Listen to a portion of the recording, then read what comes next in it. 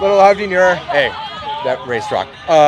Absolutely fearless today. 13:06 standard. How'd you feel out there? It looked like you had a ton of fun. Yeah, I did, man. Sound put on a great event. It was really blessed to be some of the few collegiates to come out here and be a part of some of the races tonight. In the race, I felt great. You know, it was really hard just being up front there, but I really enjoyed it. Just wanted to go out there and see what I can do. And to come out with a collegiate record and a world standard was amazing.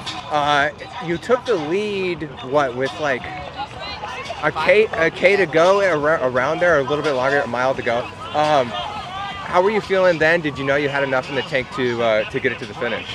Yeah. I was scared. I just didn't know what to do in that position, but I knew we were on a great pace, so I just wanted to be consistent and hold that pace and be prepared when people came around me to go with them. So when those guys came around me, I just wanted to stick in there with them and get to the finish line. 13:06, that kind of puts you into the realm of not really just thinking about NCAAs and start thinking about maybe the world team. Yeah. Has that? I'm sure that's crossed your mind after your indoor season. Is that something that you're focused on at all, or are you just trying to get through the NCAA system and then take it from there? Yeah, right now my #1 goal is definitely NCAAs.